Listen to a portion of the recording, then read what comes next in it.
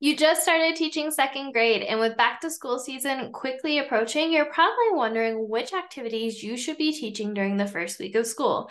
How do I know this? Well, I was in your shoes when I switched from kindergarten to second grade.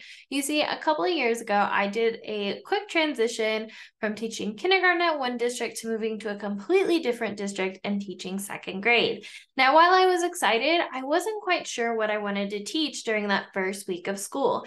In the past, I had taught my kindergartners the kissing hand, but that didn't seem really appropriate for my second graders. I couldn't choose something really complicated, but I also didn't want to choose the kissing hand because it seemed a little bit babyish for my second graders. And I also knew that it was a pretty common thing to teach in the primary grade level, so I wanted something a little bit different. So that's when I stumbled upon this lesson, and it was an absolute game changer, and I'm going to be sharing with you this lesson in this video, so make sure to stick around. Now, something you may not know about me is I really enjoy bringing books to life. So for example, I really enjoy the Harry Potter series growing up. So in my second grade classroom, I actually made an entire Harry Potter themed classroom. Now, this didn't just stop here. During that first week of school, I really enjoyed bringing books to life and introducing activities around these themes because it's a lot easier to plan out, but it also keeps my students engaged and to have fun. So that's why during this first week of school, I didn't focus on the kissing hand. Instead, I focused on this story: how to fill your bucket, or how full is your bucket for kids. Now, I really enjoyed the story. If you're not familiar with it, it's about a boy who wakes up and he sees buckets, and it talks about bucket filling versus bucket dipping.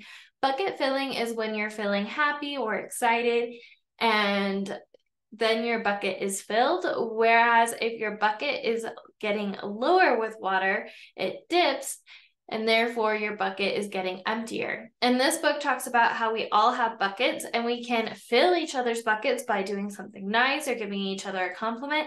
And when we fill each other's buckets, not only am I putting a drop of water in your bucket, I'm also putting it in mine.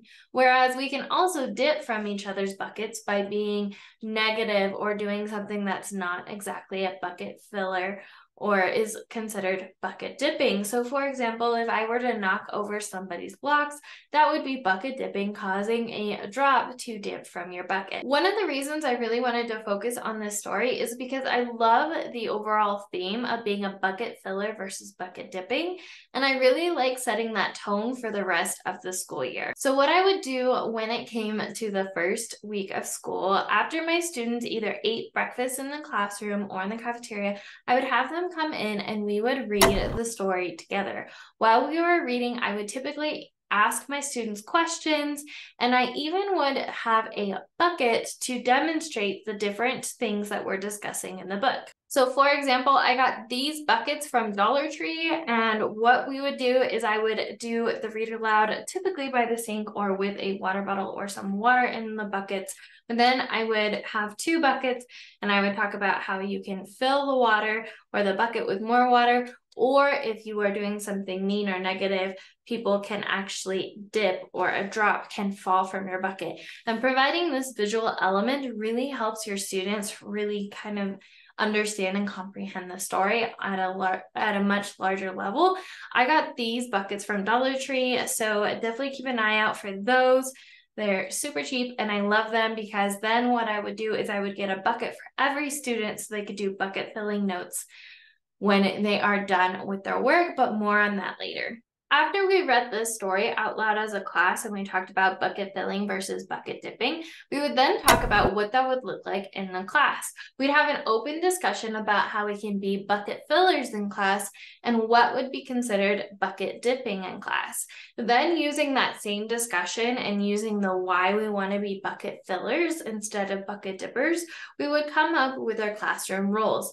Typically, we come up with these as a class. I have some ideas set up ahead of time, but we would set up our rules, and then I would have my students sign the rules kind of like a contract. That way later I can refer back to the rules that we decided to agree on as a class.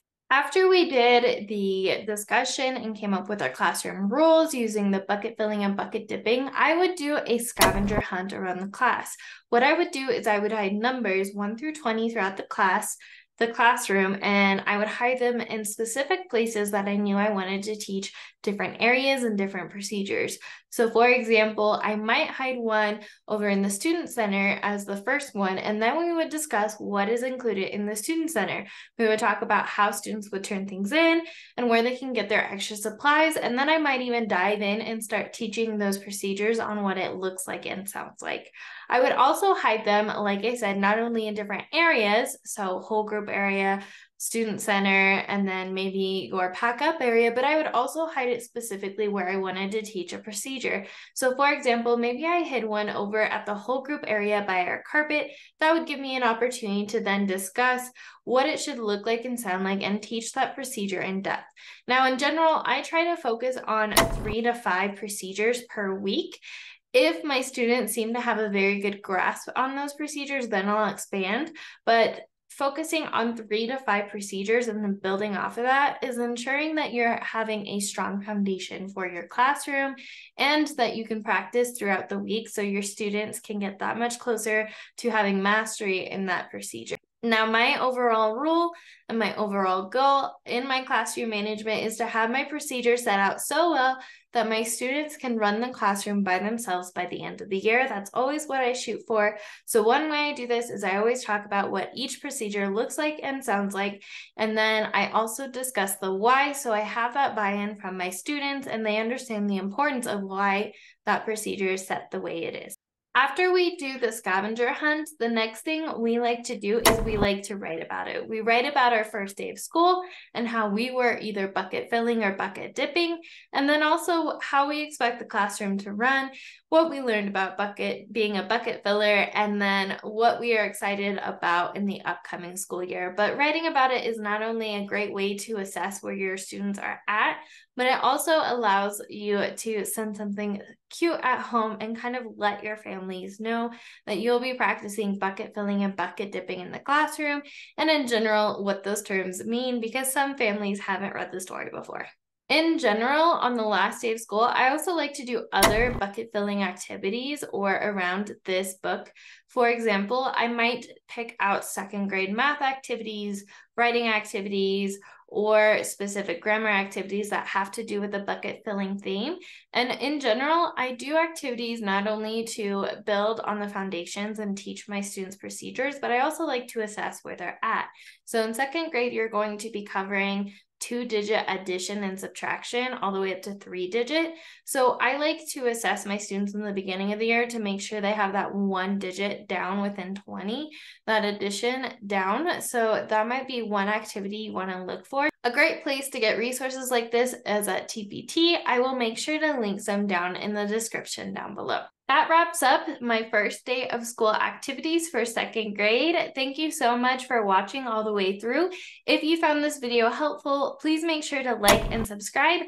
And if you are a new teacher in the primary grade levels, I highly recommend you check out this guide where I answer any more questions or the top 10 questions I get when it comes to teaching at the primary grade levels, including everything you need to set up your second grade classroom. I'll talk to you soon, teacher bestie. Bye.